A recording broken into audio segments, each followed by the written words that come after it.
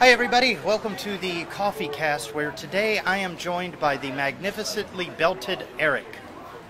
Now, this is the thing, is like, because you're sitting down, I'm going to have to ask you to stand up because I've never had anybody from the Wailuku Coffee Company on camera with their own accessories. Awesome.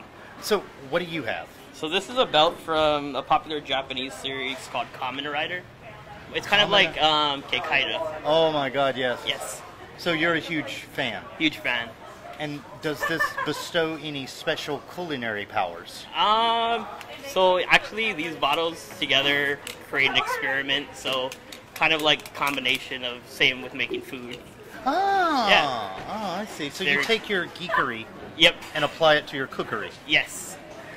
And we get this beautiful tuna melt. Yeah. Now this is just it. So I took a picture of it and I said, oh, it's made with savory ingredients, but this is beyond the normal tuna Right? melt. Yes. I mean, there's tuna melt, Very and then fancy. there's, like, this is Lady in the Lake rising to hand you Excalibur the tuna melt. Yes. So what's all in that? So in here you've got just a mixture, like it's not your average tuna melt mixture, but you've got tuna, you've got garlic powder, you've got a lot of basil, you've got onion powder, provolone, tomatoes on a brioche bun. Nice. It's a really buttery bun. It's really good. I know, it looks like super shiny. Very recommended. One of my favorites. Well, I'm going to ask you a question because this is something that always bothers me. Yes. Why the pickle? Why the pickle? This is a very good question. A lot of people put pickles. Yeah. Why? So apparently it works very well with sandwiches for some reason. I'm not exactly sure. I guess because it's, I don't know, actually. Maybe the acid Yeah. breaks up the cheese. Yeah, I guess because it's two kind of separate flavor profiles, so it kind of works for some reason. I'm not too sure on that one either. So part of what you do is witchcraft. Yeah, exactly. So shouldn't you have more of a Harry Potter feel than a... Yeah, like witch's brew and all that kind of stuff. Right? You ever just go back there and pick up one of the wooden spoons and go, Expressio, Right? you know, or something coffee related. Seriously. You should try that one day. I should. That'd be really funny. I'm betting Dulcie would like it. She would. She would be like, oh, very interesting. Sammy might be a little confused. Yeah, for sure. He might wonder why the spell's not working. Yeah, he would. Yeah, well, I mean, you know, because I've made fun of Sam on the show as being the most fashionable cook, He is very fashionable. but he doesn't come with his own utility belt. Yeah. You're very right. There goes one of my balls. That's not good. Oh, no. Ladies and gentlemen, remember, always reach from the side like a true lady. Yes. The thing is like, you're a part of this weird mix of people here. I am. And I dare say that I don't think you're the weirdest I've met so far, but I would like to put it to a vote. Oh, okay. So who do you think, besides you know, Dulcie's chaos laughter, because that is a thing that is kind of unnerving when you hear it after a while. I didn't realize that it would be... I don't think I've ever realized. Oh, man. I need to listen in, though. Yeah. But which one would you say is the weirdest character that you get to work with? Weirdest character? It's a good question. Well, I do have a really good friend here, Alec. He was actually the #1 barista in Maui. Yeah, I saw that.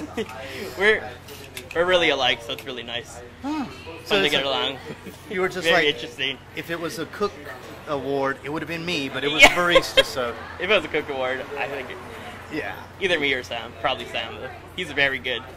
Yeah. He's amazing. Just incredibly shy. Right? Like, I actually approached him one day about being on camera. I think he ran. Oh, I'm pretty sure he would. It's just, you have to force him. If Force you force him on there, he would get on. So it's like a Liam Neeson thing with Yeah. him, huh? You gotta, like, kidnap his family or something.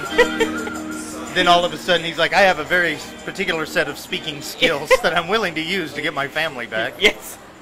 It's very entertaining. It's really fun, and we get our work done, all of it, so it's really good. Now, you ever made something where you're just like so proud of it that you just take it around and make everybody try it? Oh, I've actually made a few things. Mostly for just the cafe wise. I've made like a pita kind of pizza. I was very proud of that. I was like, you guys all have to try this. That is kind of an awesome idea. Right? It's like a pizza, but a pita, but Yeah. it's this small. Pizza. Yeah. Yeah. Has that been the weirdest thing you made so far? Maybe for food wise, I do make a lot of interesting drinks. Man. Well, I gotta say, I'm very interested in trying this. Yeah, for sure. And this is like kind of the best part of the cast. Oh, is nice. we get to eat the food. Still confused about the pickle. Yeah, same. I'm definitely enlightened at the fact that the kitchen may in fact be staffed by people that are a little crazy. You could say that.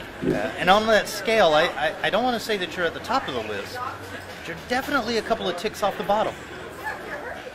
But is there anything, like, before we get off here, is there anything that you would say is like your favorite part of the menu? Favorite part of the menu. I'm not gonna lie, this is actually my favorite thing. I actually get tuna melts almost every day. Really? Yeah, almost every day. Every day? I love tuna. Something I never knew. I grew up eating fish like my whole life, so this is the closest I can get now that I don't go to the ocean that much. Oh. Yeah, yeah. Oh, I see. So you're like, I'm in the kitchen a lot. So. Yeah. All right. Well, guys, we're gonna say goodbye from the Wailuku Coffee Company and try some of this savory tuna melt. Eric, thanks for being on the show. Yeah, for sure. Till next week. See you. Okay, no worries, no worries.